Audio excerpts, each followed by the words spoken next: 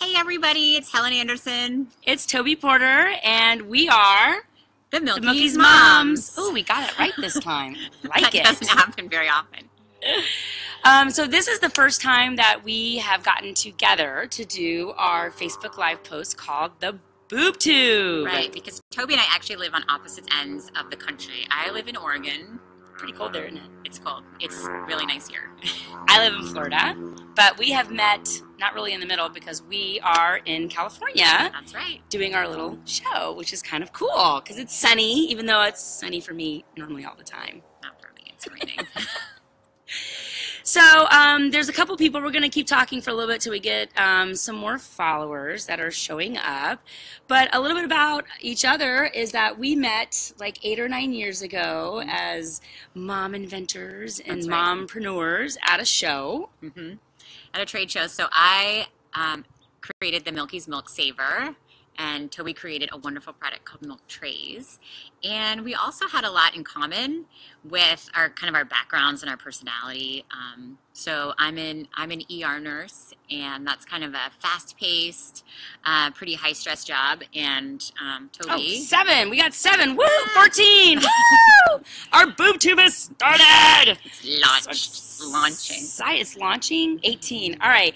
So I know we said And that. Toby she's a firefighter paramedic. Wow. So I'm giving her some background. And so she and I have sort of similar personalities, and that I think that we both are into kind of seizing the day. Seizing Right? the day. Because- Seizing the moment. Seizing Get it the all moment. done. Yes, because I think, have both kind of realized that, tomorrow's not a guarantee. We've definitely seen that happen in our jobs. So In our lives, in in our jobs. Yeah. And being breastfeeding, working, moms, women in general. Women, let me hear you roar. Yeah. We know what it feels like to be out there and doing everything and trying to breastfeed. And it's all about boobs right now, right? It's the boob tube. It's That's the why boob. we're here. If I grab myself, I apologize. That's I what we tend to do here. In that. fact, everybody, let's all grab ourselves right now. Okay. I do a double. She That's does a okay. single. That's okay. But I know the Everything's fine one here. thing we were going to talk about, because I know we've got a lot of people online right now, we were going to talk about how your breast actually makes breast milk. Right. I mean, I know what my breasts feel like, and I know what they do, but I don't really know how my breasts actually make breast milk. Well, we're going to get into that, and it's really exciting. It really takes kind of some of the mystery out of milk supply. And we know that milk supply is something that a lot of women have questions about. We do a lot of chats on social media. We are kind of out there talking to moms. Milk supply is a big topic. So we're going to really try to break it down to the cellular level about We're gonna unveil it. the mystery of how your breasts make breast milk. Right. Because I think for moms, at least from the perspective of a first-time breastfeeding mom, is that we really don't know how our breasts make breast milk. And I think to know that, we would actually be able to be more successful in our breastfeeding journey, because that's what we're all about, Right. is being successful, and we want you guys to be successful and supporting you in whatever journey or whatever goals you've got set for yourselves. That's great, Melissa. I'm glad to see that you grab yourself in public. Well, That's fine. We're all medical people here. I think that I've seen, as a nurse, I've seen more naked people in a week than most people see, like probably in their whole lives. So I've seen naked people that I don't ever want to see naked. I don't think I've ever seen a hot naked person. doesn't Not in my happen. career. No, it's always So bad. we're just going to keep it real here. So as a nurse and a firefighter paramedic, and also breastfeeding moms, I breastfed 3 of my babies. Toby has 2 that she's breastfed. And so this is your place to get real. We're going to get real with you guys. It's going to have fun. Yeah, And we're going to learn a lot. right, exactly.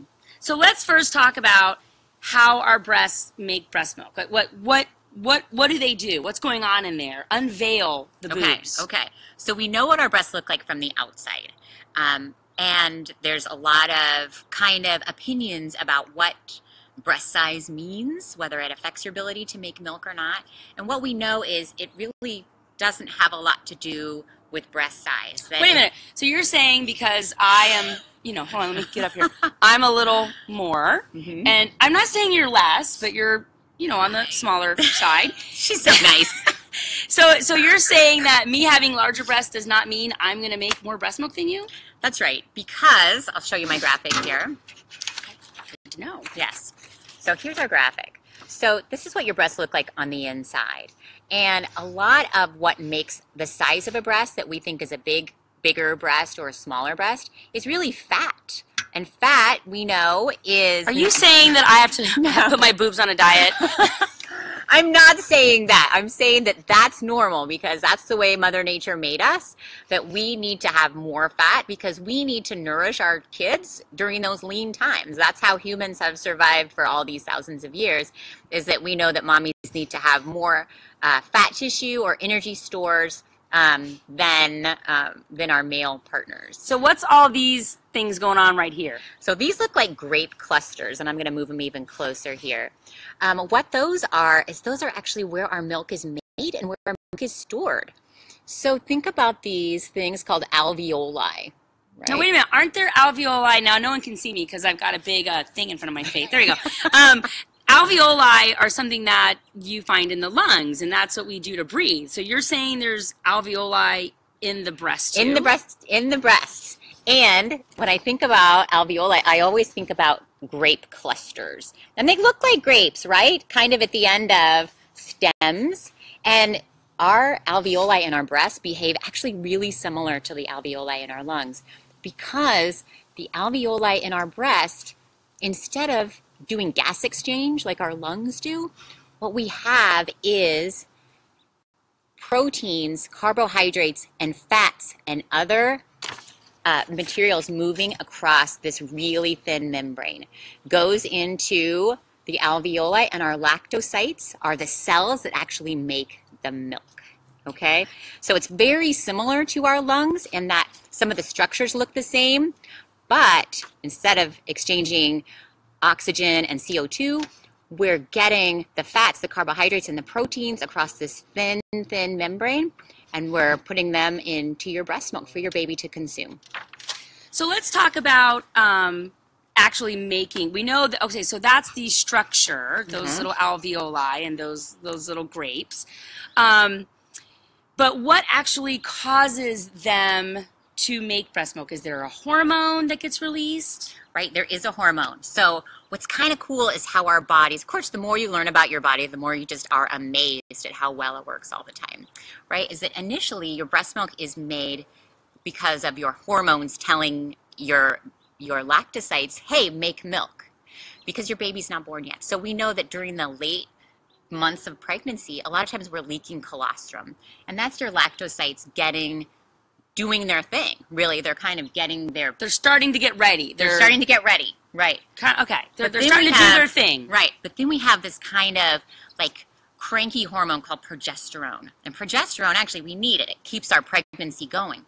But what it does to prolactin is it tells prolactin, hey, you calm down. We don't need you yet. Oh, he's the grumpy old man. He's the grumpy old man. Get off my lawn. Get away from my lactocytes. But it's important to have that because we don't want to... Super important. So wait a minute. Actually, that's our colostrum that's in there. So we don't want our colostrum to leak out too soon because we need that for the baby, because I know that colostrum does some amazing things. Yeah, we need it. Colostrum is so amazing. We know that it's this, you don't make much of it. You make maybe a tablespoon a day, but you don't need much.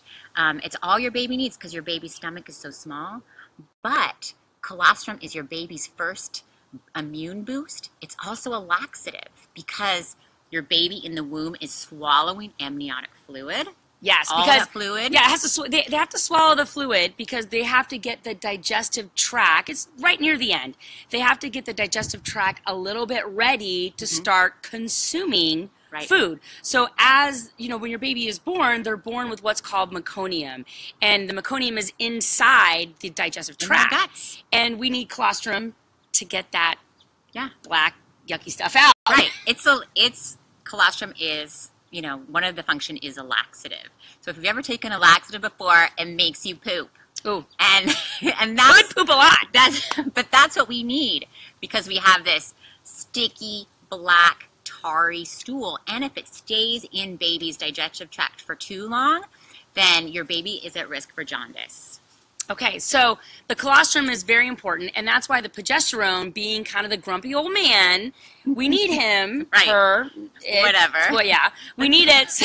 Old men are grumpy. Old men are grumpy. Let's call it grumpy old man. So we need, you know, the progesterone to keep the the prolactin and the colostrum from coming out too soon. But once the baby's born, does that little grumpy old man go away? So, right, exactly. Okay. Once your placenta is delivered, the grumpy old man leaves with your placenta. Oh, thank gosh. Grumpy old man. Right. And so that once that progesterone is no longer keeping the prolactin tamped down, then your prolactin is free to act on your lactocytes, and then your mature milk production is going to start.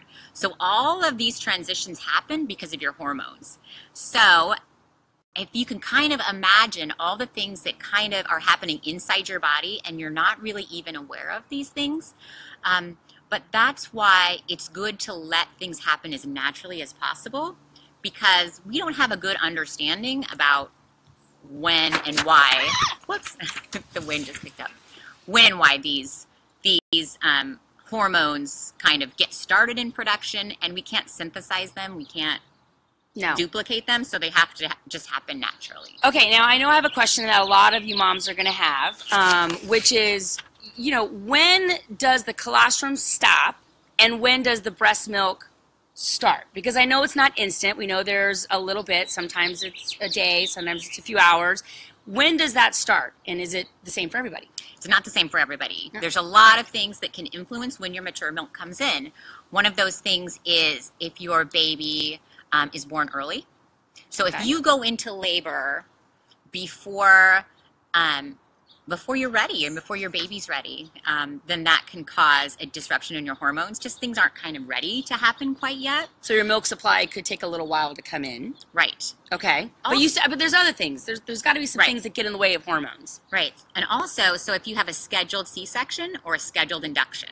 So if your body doesn't have a chance to go into labor, then your body doesn't have a chance to kind of get that hormonal flow going the way it needs to do to set your lactocytes up to be ready to make milk when your baby is ready for it. Right, because your body's going to take time, and whatever time it is. Some people do have fast labor and some people have slow, but if they have fast labor naturally, then everything is ready to go. The hormones have done all the talking back and forth. The breasts are ready. But if we get induced early, or just induced, and it's a lot faster when they do that. So the problem is that, you know, it's a synthetic hormone that they use. So Pitocin, synthetic, right?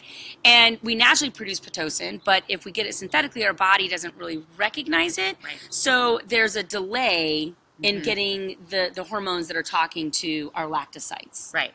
So as I grab my boobs as I do that. Again, let's all grab our boobs. Okay. So what you're saying is there's a lot of things that can get in the, so you can't really answer that question. It's when different does for the milk everybody. come in? It's different for everybody. And if you have questions, definitely talk to your lactation consultant. Go to the hospital where you deliver, or if you have a home birth, find someone in your area that can help you out with these questions. And I see lots of questions coming up, and please know, everybody know that we're gonna go back and respond to all of those.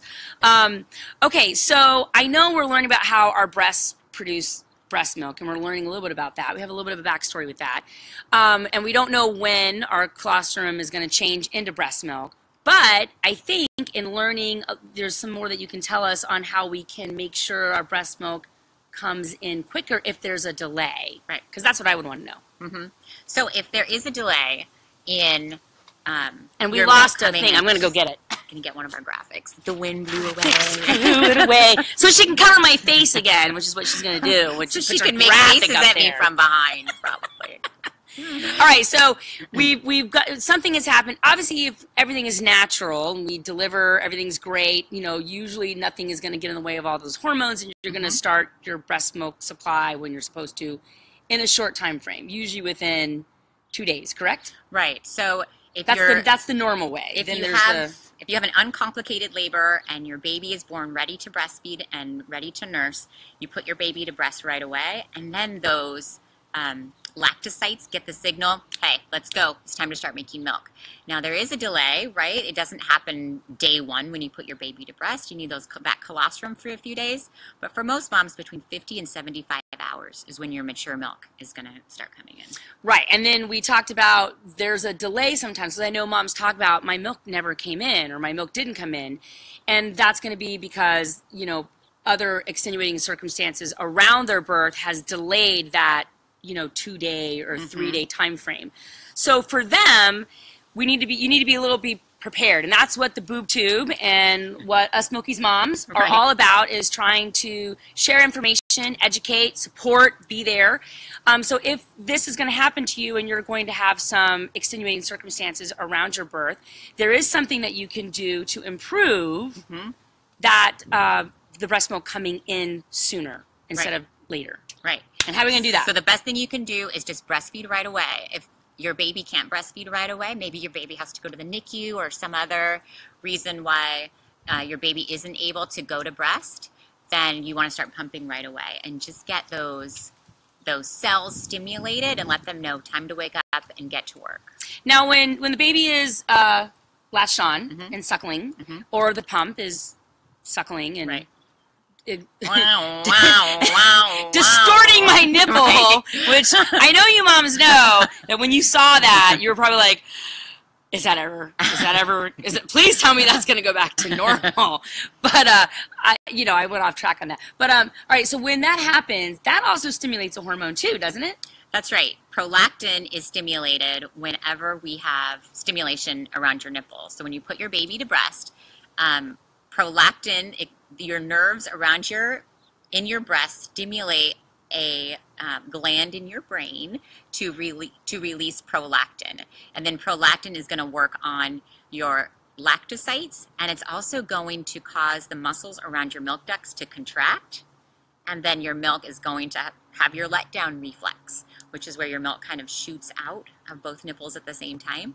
And on the side your baby's nursing on, that's great because your baby's just getting a lot of free milk. And on the other side, you might be leaking and dripping. So remember that letdown happens bilaterally. We want the prolactin train, woo, woo, woo, to come. Prolactin is a good thing. Prolactin train to come going on. So that means to me, if I'm listening to this and digesting and learning with you guys at the same time, that means to me that, the more we are stimulating, the more suckling, the more breastfeeding, the more pumping, if you have to do that, we're including both, the more you do that, the more that prolactin train starts coming down, and we're going to produce more breast milk. Right. Now let me show you something that's really kind of the dictator of your milk supply. It's going to be another prop, so you know. But visual aids are good. Right. I like visual aids. Right. And so remember how we have our alveoli here? And this is where our milk is stored inside here. Well, guess what? These alveoli, the walls of them, have stretch receptors. So we know that when the walls of this alveoli are stretched with too much milk, what they do is they send a signal to your lactocytes. Hey, slow down. We have too much milk. So I have a kind of a visual aid here. I have my little hair rubber band. Okay. So this is a stretch receptor. You can see this little circle right here. This is a stretch receptor, and pretend this is the wall of our alveoli. Now, right now it's relaxed. It's kind of an oval shape, and so right now we're looking at an empty. Yes, this is an empty alveoli. Empty alveoli. No milk is in there. No milk. Okay. Right? Or such little amount of milk that it's not being stretched. Okay. But, I'm at work. My boss needs me to do an extra project. I need to pump, but I just don't have time. And my stretch receptor is going to get deformed. So you see how instead of having a nice round little oval, instead I've got almost a line here. So now this means we're full. We've got a lot of milk in there, and we can feel that we feel like we need to pump, or we need to breastfeed. So this is a representation of what the walls of your alveoli look like when you need to pump or you need to nurse your baby. Have a big stretch. When my alveoli walls are stretched like this and my receptor is misshapen, then it's sending a signal, too much milk, slow down production. So stretched is bad. Stretch means we're going to stop making milk. Stretch means slow supply. Okay. And then non-stretched, go back to your, this means, oh my gosh, I need to make more milk. I need to make more milk. Oh. I'm not stretched. I'm relaxed. I've got prolactin coming at me, but my stretch receptors are relaxed. That means I need to get going. I need to start working overtime making milk. But here we go. This is the boss of everything. The stretch receptors in your alveoli are what dictates your milk supply. So we know that initially hormones dictate your milk supply. But after your mature milk comes in, your stretch receptors are totally in charge of your milk supply. Okay, so in talking about milk supply, so we've got something that deals with our milk coming in the beginning, which we know there's factors that can get in the way, and we're jumping in front of those now that we kind of know how breast milk is created. But our milk supply is something that all of us get worried about. Am I going to have enough milk? I've set a goal for 6 months, for 4 months, for 1 year, and for longer than that. I've set a goal. Am I going to make that? Am I going to make that? So we always worry about supply. So what you're saying to me is that it's not necessarily drink more water, eat more oatmeal, even though those are good things. You're saying it's the more I empty the breast, the more I release and make those stretch receptors small, then my body is telling, or my receptors are telling me to produce more milk. Right. More milk. So the first thing you can do to increase your supply, be sure you keep those breasts empty. And then all these other things are secondary milk boosters that definitely do help increase your supply as long as those stretch receptors aren't stretched out. So you've got to empty the breast frequently. Definitely drink more water, eat your oatmeal, take your fenugreek. These are all things that can help boost your supply as long as you're not getting this overriding signal from your stretch receptors to slow down your milk production. So that really makes sense for moms that, have to go back to work, because you're at home and your baby is crying and demanding and letting you know that you need to empty your breast. But when you go back to work, you don't have that external stimulus. Right. So we tend to go on a schedule, like every 3 hours I'm going to pump. And the problem is that maybe we should actually be pumping more than that. Right, because by the time your breasts feel full, those stretch receptors are already getting the message to slow down milk production. So, one day at work when you're busy, you don't have time to pump, that's probably not going to tank your supply. But if you have day after day, then that's something that you really want to remember, that if you are wanting to keep your supply up and you're noticing a decrease in your supply, that's probably the result. So a few things that moms can do. Yeah, what can we do about that? Let's do something about that. On your days off, breastfeed. We know that a baby empties the breast better than a pump. So if you have weekends off, put your pump away Saturday and Sunday. Just breastfeed your baby. Really prioritize breastfeeding on your days that you're home from work.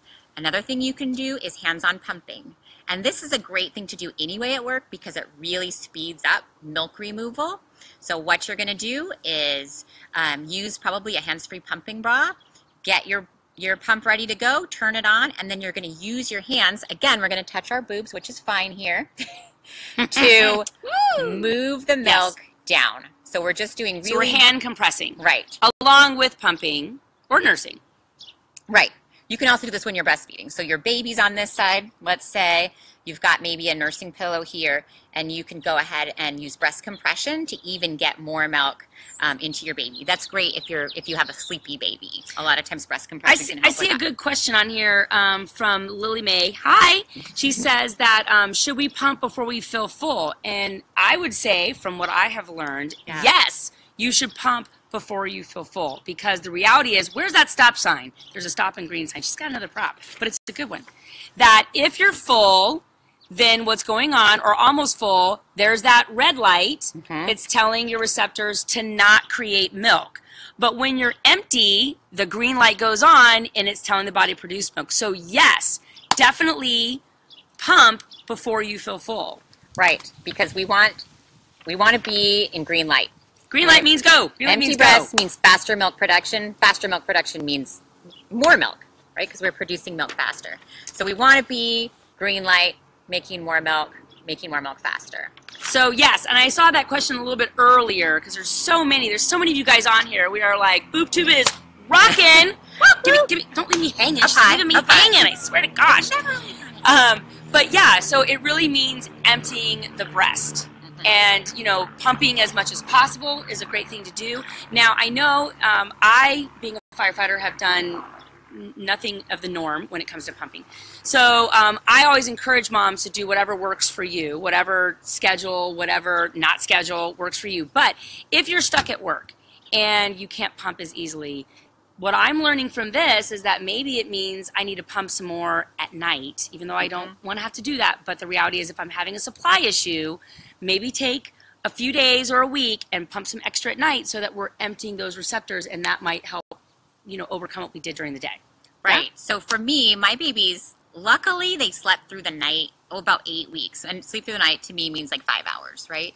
But at 7 to 8 weeks, 5 hours without breastfeeding left me really, really full when they were ready to eat. And so for me, that was not good for my milk supply. So what I did is I just set my alarm and get up, and I would pump kind of halfway through the night, which was great for my supply and also really great for my freezer stash.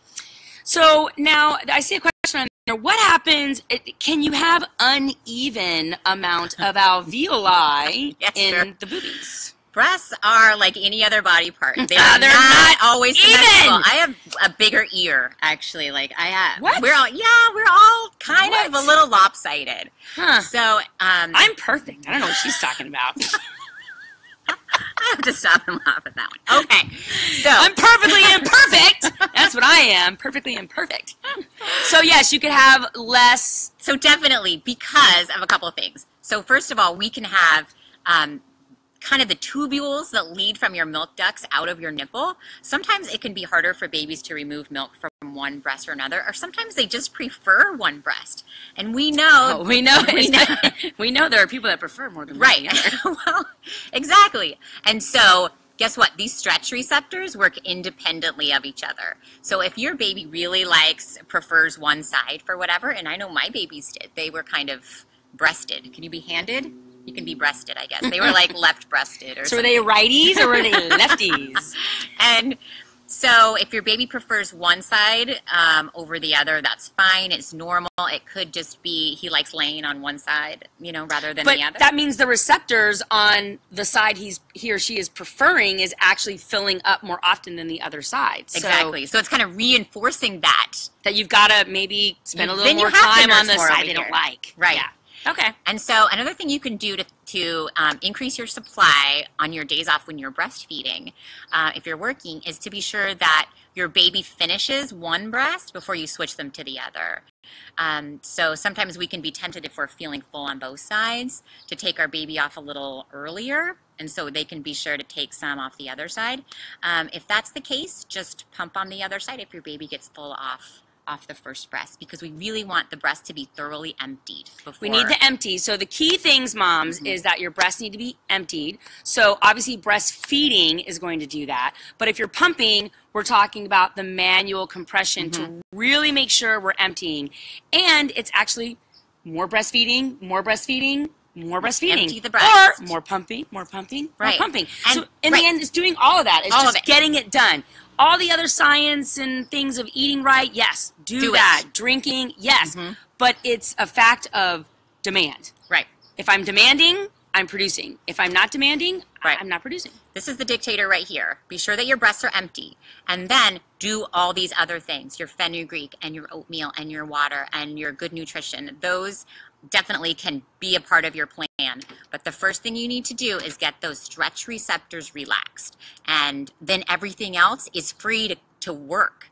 But if we have this kind of putting a lid on everything, then you're going to find that anything else you do just isn't going to be effective. So a way to think about pumping is that your pump can't empty the breast on its own. Your pump needs help. So your hands are going to be what works in tandem with Right. your pump to empty your breast. Yeah, it's about being, good with feeling yourself. It's so bad. We have to love our bodies. We do love our bodies, and we have to be able to, know that we've set a goal for ourselves, moms. And you know what? moms, we are amazing. We Right. can do anything. Not only are we, that's right, we're loving on each other right here. Not only, are we moms, are we raising, we're kind of moms to our husbands too, just a little bit. I don't know if anybody else is, but I know I feel like I have a third child. It's my husband. She always says, bless his heart. But And then, he is a saint. But sometimes I feel like I'm a mother to my husband. Right. And some of us work and some of us volunteer. We are just amazing people, and we can do it. We can do it all. Mm-hmm. And sometimes we just need a little bit of support and a little bit of knowledge to help us to go into our goals ready and prepared and have two guns loaded instead of Right. only one. Right. And I think knowing how your breasts produce breast milk and how we can stimulate that and continue that, that's what we got to keep doing. So it's been, oh my gosh, 30 minutes. We can talk. I guess when my husband says I never shut up, he's probably right. We have loved having all of you guys on here. This has been the Boob Tube. We are going to be doing a lot more of these with more information. I think the next one I want to talk about is how to get ready to go back to work when you're breastfeeding and pumping and how to get all that done. Mm-hmm. And, throw in some suggestions in there on what you guys would like us to talk about, because we are here for you. The Boob Tube is started, and hopefully we're going to create a sensation, and it's going to be the Boob Tube Nation. That's Is that a bumper sticker? Boob Tube Nation. Boob Tube Nation. Follow Belly to Breasts on Instagram and Twitter. Yes. Watch our Facebook feed for listings for our next Boob Tube, and we'd love to see all of you back here. Let your friends know that this is a great place to get research-based breastfeeding information. Support. That's really genuinely going to help your supply. We're both breastfeeding moms. We've both been there, but we also work in the medical field, so we're very much about, knowledge is power. The right knowledge. Yeah, and we want to definitely give you those tools to succeed. And all those comments, we're going to go back in and actually respond to everybody. So hopefully there'll be some more information. So definitely keep watching this. All right? Okay. Love you guys so much. Bye.